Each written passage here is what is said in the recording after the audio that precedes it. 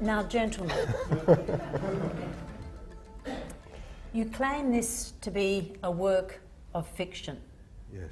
Yes. As senior press gallery journalists, you are aware of the laws of defamation in Australia?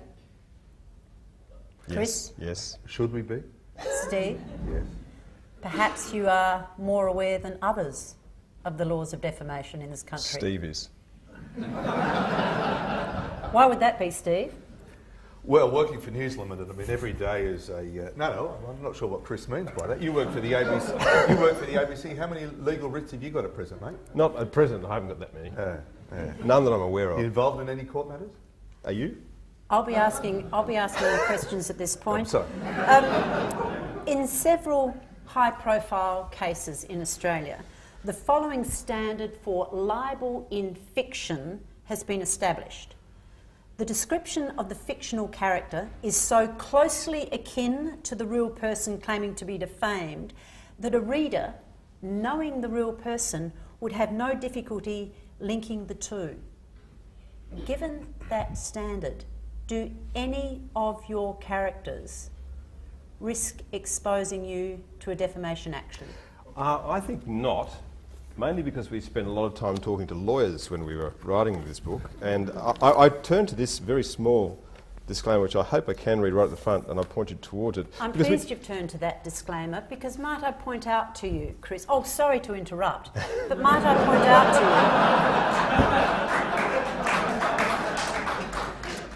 unlike most disclaimers, this one has an additional sentence.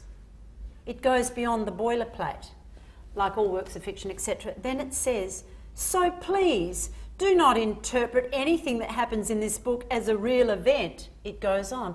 I suggest to you that you protest too much. Can I read the first part, since you are partially quoting what we put in our legal disclaimer? No, you may not. Okay. Let's test the disclaimer with the main character, the protagonist, or should I say antagonist in this case, Katrina Bailey. Mandarin-speaking ex-Prime Minister who set an inhuman work pace, obsessed by the media cycle, described as socially autistic, prone to using incomprehensible words, then contrived to the more common, come on, cobber, betrayed by her deputy, the first Prime Minister to be dumped before an election, returns as Foreign Minister, hell-bent on revenge. Do you stand by your claim Female. that this character is a work of fiction? Female, and can I point out to you that for all but one chapter in this book, she is in a coma in Canberra Hospital, and although I think you might be referring to Kevin Rudd, some of his colleagues might wish he was in a coma in Canberra Hospital, it is not the case. I would alert your lawyers immediately. Nobody mentioned Kevin Rudd. Let's assume for the purposes of this interview that the events are fictional. Some of the detail is quite fascinating. Let me take you to the description of Emily Brooks, the right-wing warrior. The description of her apartment in Canberra during the sex scene. Yeah. Is that from personal observation? Look, I can't go into Steve Lewis's methods, but we did put in a lot of research from this, Steve. Thanks very much, mate. He seemed to know a lot about the Assyrian rug. There's one scene where the transvestites within the Canberra Public Service all come together for a drinking and dancing session. Have either of you, in your professional capacity or otherwise, been drinking and dancing with transvestites? Yes. Yes. Have you been to the National Press Club on a Thursday night? Hello. Canberra lets its hair down, and I mean, you know. Can I say one in fact, Julie, no. Can I say one of the things that's fascinating about this book, with the, everyone saying, "Oh, this is this character and this is that character." One of the reviews, which was really amusing, was when someone said, "Yes, this is clearly this person, this is clearly that person." But the thing that gives this away is how could there possibly be a transvestite that worked in the Defence Signals Directorate in Australia when you need such a high security clearance? Well, there happens to be one. Well, coming to your theory of a recognisable landscape, a still handsome journalist in the press gallery? And he noticed almost... Buongiorno, come on down. I mean, I know.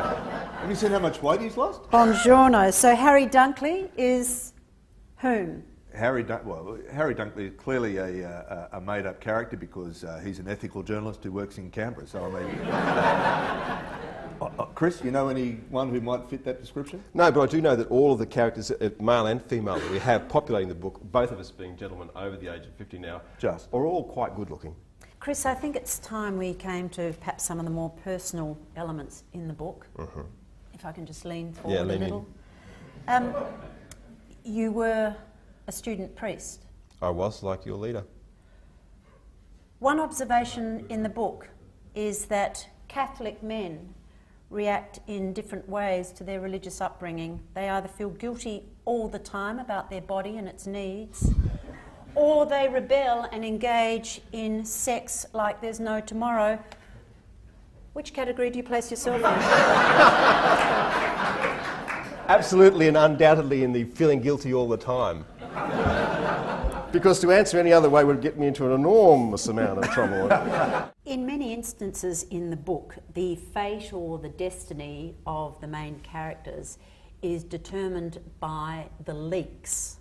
Now, in your experience, when leaks are made against a minister, do they more often come from the bureaucracy, the minister's own party, or the opposition? Gee. How long have you got? Yeah, exactly. It depends on the purpose of them. I would say that of all of those, the ones that happen least often are the ones that come directly from the bureaucracy. I know now, having been twice investigated by the Australian Federal Police, that when only twice. Only twice. Sorry. What are you up to now? Double figures. That when the government really genuinely doesn't know where a leak comes from, that's usually where it ends. So that sometimes is an indicator as to where those things might come from. But quite often there are people who leak against their own in order to do their own damage. I mean, imagine a case where, for instance, hypothetically, imaginary world of politics, where, for instance, a journalist is there and someone rings them up and they want to leak against their own boss. I mean, somebody who actually worked for a senior political figure, like maybe the President of the Senate or that. What's the other position in the House of Reps? The Speaker. Escapes me for the moment. Imagine if one of their own staff wanted to leak against. I mean, we know it wouldn't happen, but I mean that would be extraordinary. Would it? I think so. Have you ever felt, Steve, that you've been used as a pawn in a much bigger and more important game? Oh, he shuffles uncomfortably. You know, it is interesting. I mean, if you look back over the last 20 years and all the great stories that have been leaked, and there have been heaps and heaps, you are being used. I mean, journalists are part of the political game, and I think it's undoubted that you are being used to get a message out there, and you are occasionally involved in instances that become celebrated affairs, if you like, and of course you're going to be used, but you certainly have to be aware that you're going to be part of someone's game. You always are. And Harry Dunkley points that out in the book. He says that journalists are always part of someone's game, but in this instance, when he's working on this story, he couldn't work out at first whose game he was part of, and that's, you need to know what game's being played and what the purposes are.